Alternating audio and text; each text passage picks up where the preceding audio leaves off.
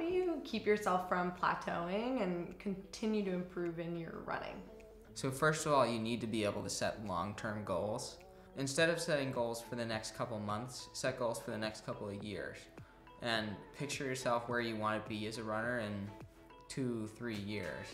This is where I want to be, this is how I'm going to do it.